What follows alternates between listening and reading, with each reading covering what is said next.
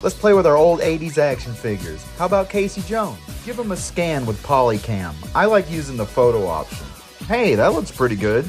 Now you can go into Blender and remove the floor. You can use a Boolean modifier to clean up around his feet. Texture paint that ass. Fix that jacked up geometry. Now you can give him an armature. Rig him up. Get him ready for animation. Sweet. How about a little walk cycle? Book it. Now you can add an environment with some emission shaders and some volumetric lighting. And playtime's over, lawbreaker.